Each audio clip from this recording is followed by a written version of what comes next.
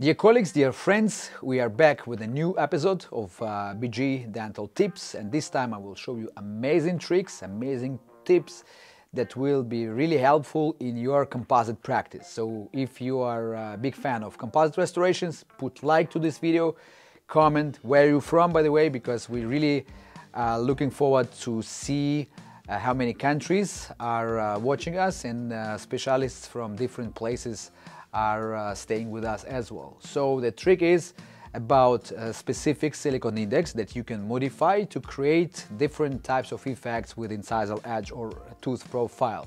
Original technique is from Brazil. You can see Bertoldo Ricci and Berotti BRB metrics, and that's a game changer in class 4 and even class 3 diastema cases with direct composite restorations. Let's go!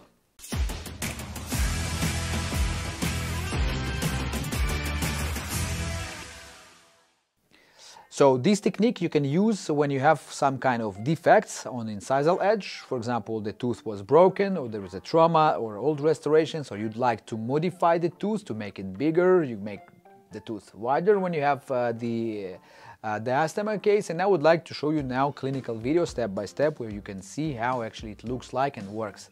The silicone index that will include existing clinical situation like that. Okay, so I don't do anything else. I just made my silicone index with this appearance. So basically I will take silicone and I will make some modification with the silicone. So I will make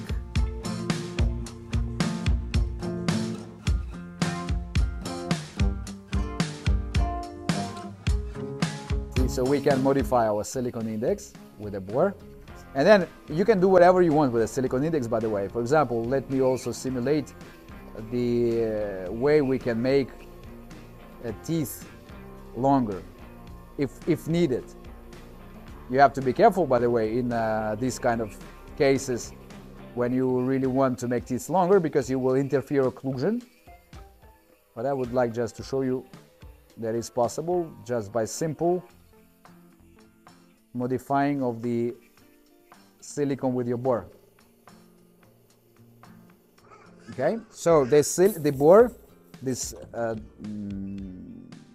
we call it multi-bladed carbide, creates pretty soft surface. We use the same principle as I showed you last time. We cut our incisal zone from vertical direction, horizontal direction, to keep around 1.5 millimeter of the enamel if we imitate a normal type of translucency. If I place silicone index, I can mark